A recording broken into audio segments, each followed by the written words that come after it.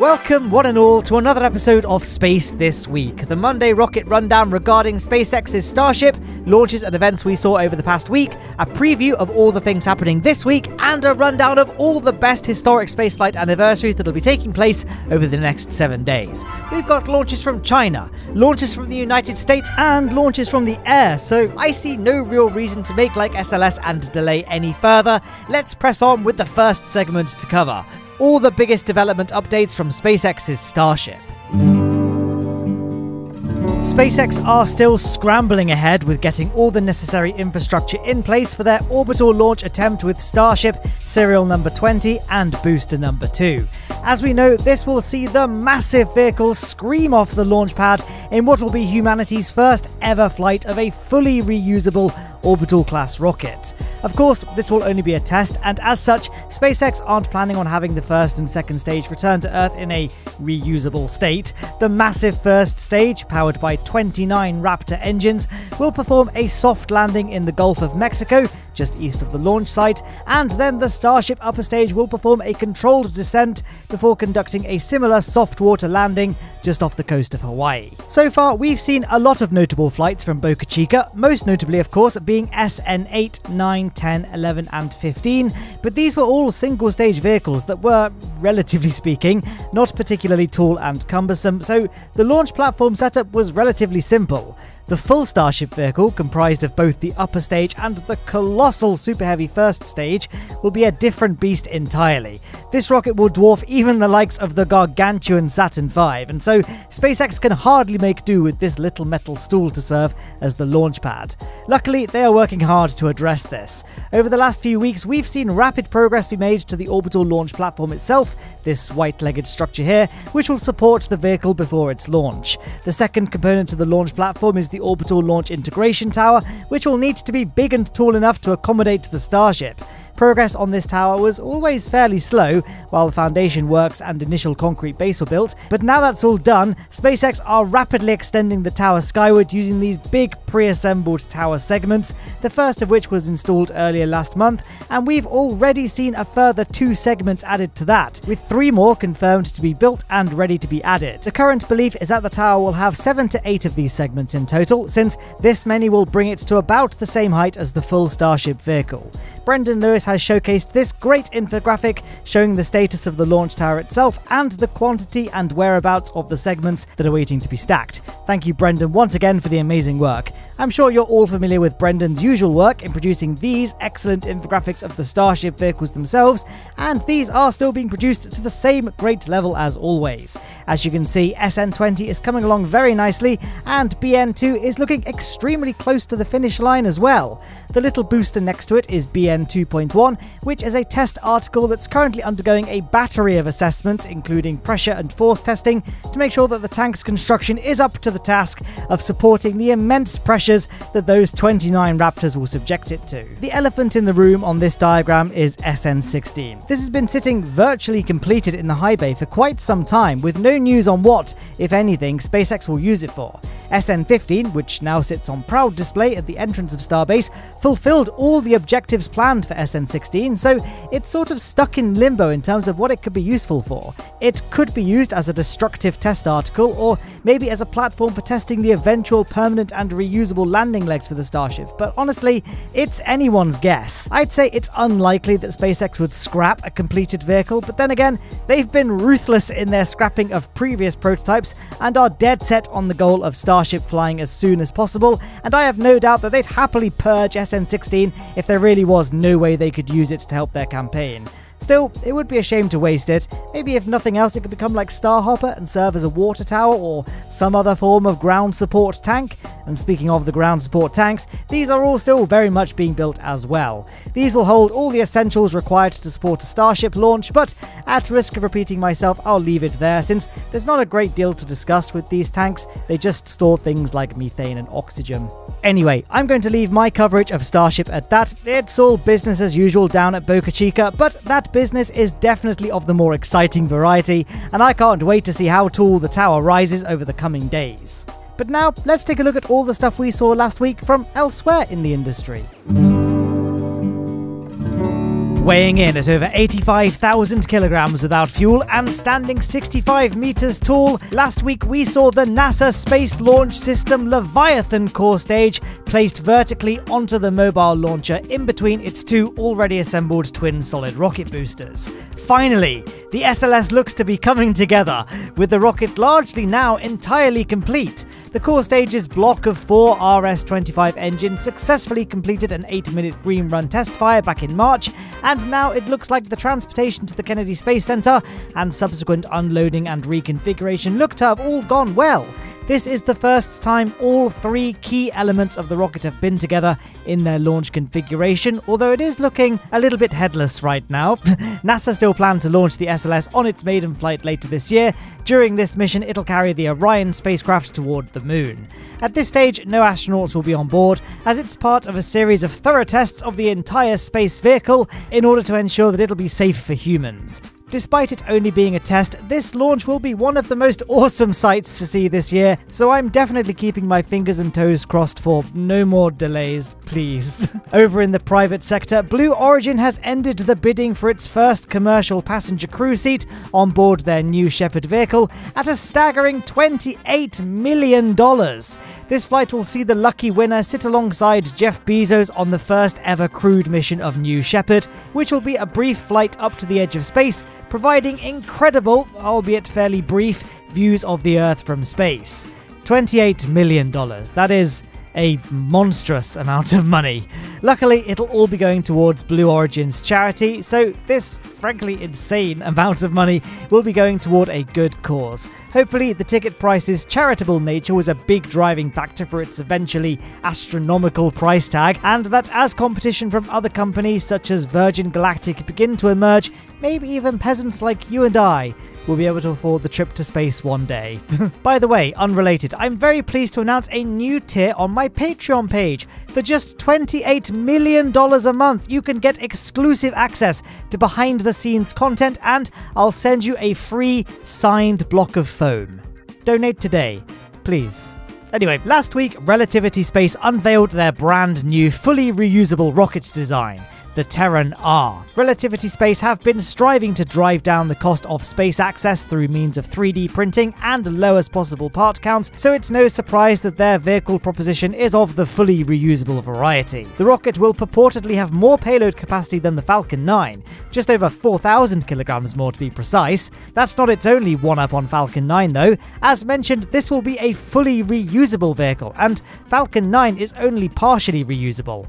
Of course, Falcon 9 exists, but if this rocket comes to fruition and succeeds, then it could put a serious dent in the space industry as a whole, and could even provide some serious competition for SpaceX's Starship, which is currently the only other fully reusable rocket concept. The race is on. Last week we also saw some launches. On the 11th of June, we saw China launch a Long March 2D, which placed a Beijing 3 Earth observation satellite into low Earth orbit on behalf of China SpaceSat. The rocket also deployed 3 Chinese CubeSats to orbit, 1 for technology demonstration, 1 for Earth observation, and 1 a space telescope for asteroid cataloguing. On the 13th of June, we had a very exciting launch of the Pegasus XL rocket.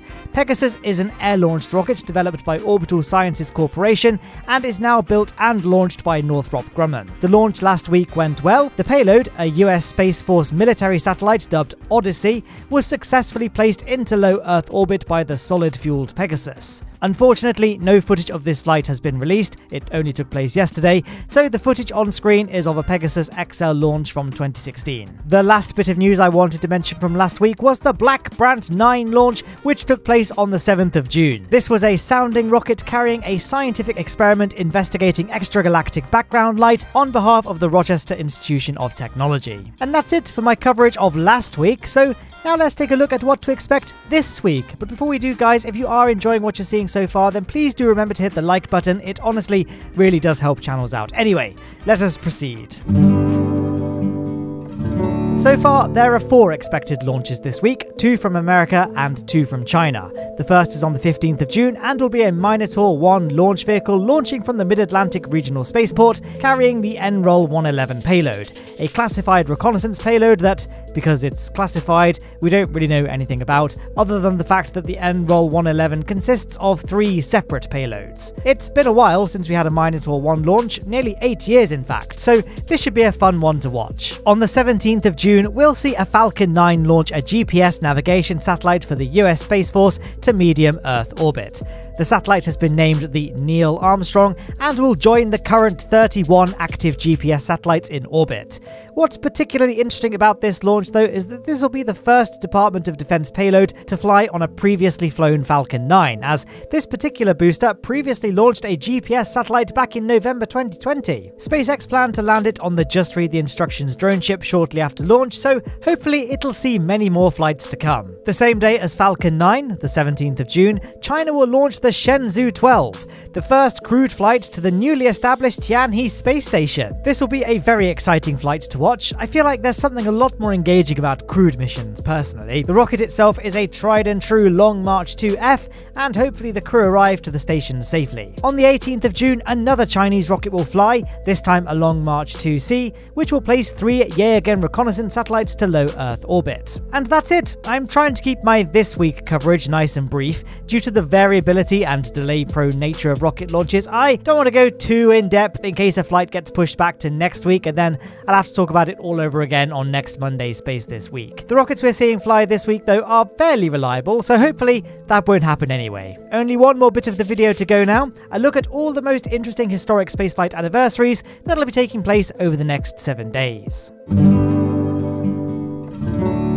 This is a pretty big week for firsts in spaceflight. On this day, the 14th of June, in 1949, Albert II, or Albert II if you want to show some respect, launched aboard a V2 rocket to an altitude of 134 kilometers, well above the Kármán line, thereby becoming the first monkey ever sent to space. He survived the launch and the flight to space itself, but sadly his capsule's parachute failed to deploy, causing it to slam hard into the ground, and Albert died on impact. His sacrifice was not in vain though. He and all the other animals that gave their lives to spaceflight helped steer us toward better and safer rocket designs that eventually humans could safely fly on. Rest in peace, you magnificent monkey. Also on the 14th of June, this time in 1967, Mariner 5 was launched on an Atlas Agena rocket towards Venus. Mariner 5 was originally built as a backup for Mariner 4, a Mars flyby mission, but after Mariner 4's success, Mariner 5 was modified for a Venusian voyage instead. The primary objective of the mission was to conduct a radio occultation experiment to determine the atmospheric properties of Venus. It found that Venus's surface temperatures and pressures were 527 degrees Celsius and 75 to 100 atmospheres respectively. The data from Mariner 5 and from the Soviet probe Venera 4 were combined to conclude that Venus had a very hot surface and an atmosphere even denser than initially expected.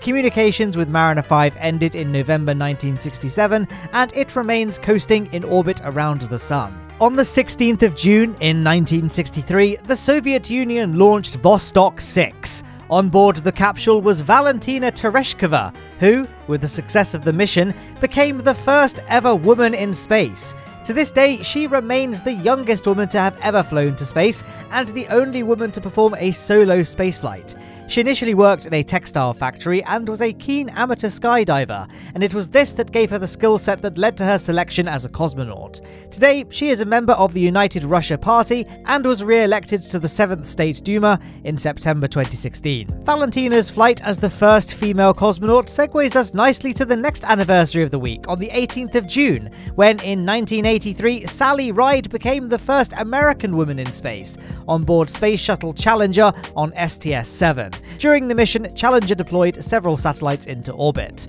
Sally Ride would fly on Challenger once more before leaving NASA in 1987. She tragically passed away in July 2012 after being diagnosed with pancreatic cancer at the age of 61. Also on the 18th of June is the anniversary for the 2009 launch of the Lunar Reconnaissance Orbiter, a NASA-operated space probe that, as the name would suggest, headed off to the moon. Its goal is to help provide essential information for the planning of missions to the moon, and its sophisticated mapping program is designed to identify safe landing sites, potential resource deposits on the moon, characterize the radiation environment, and serve as a technology demonstration platform. So far, the probe has made a 3D map of the moon's surface at 100-meter resolution and 98.2% coverage, including 0.5-meter resolution images of the Apollo landing sites. It's still going strong, and here's hoping it continues to do so for many years, and hopefully it won't be too long before we can put its data on good landing sites to good use. The final anniversary of the week will be on the 20th of June, when on this day in 1944, the experimental NW18014 V2 rocket reached an altitude of 176 kilometers, becoming the first ever human-made object to reach outer space. Although the rocket reached space, it did not reach orbital velocity, nor was it designed to, and therefore it returned to Earth in an impact. While at this stage in development, these rockets were referred to as the A4s rather than the V2s, they were the same, and while the ultimate purpose of the V2 is nothing to be celebrated, not least because of the tortuous and lethal conditions of the prisoners who built them, they were the first major leap forward in rocket design since Goddard's early prototypes, and it really is the V2 that began to pave the way to the rockets that we see today. At least the final days of the V2 saw the rocket used for peaceful purposes by the United States to research spaceflight, such as Albert II's launch, which fittingly also took place at the beginning of this week. The first spaceflight of the V2 rocket was the final anniversary of the week as mentioned, which therefore brings an end to this week's history segment.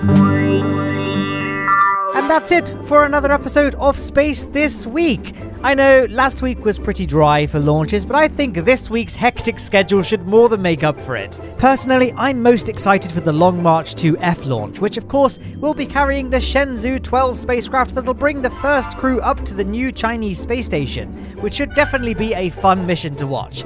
And Falcon 9s, despite how routine their flights are becoming, are still mind-blowing to watch when it comes to their landings. And all of that goes without saying a thing about Starship development, which is unfolding at such a rapid rate it's hard to stay on top of all the updates at the best of times. We should have lots of juicy stuff to talk about next week, I'm sure. Anyway, on screen there is now a scrolling list of my patrons who all help make this show possible. If you want to join their ranks, you can do so by clicking the link in the description or the link on screen. You can also join my channel by clicking the join button below the video and get some cool emojis to spam in the comments, as well as a cool badge next to your name. Looks proper poggers, and you get these videos on Sunday rather than Monday, so what have you got to lose with that? And there's also videos from my channel also on screen. There's 2 of them. Hopefully at least one of them looks decent. Goodbye, and I will see you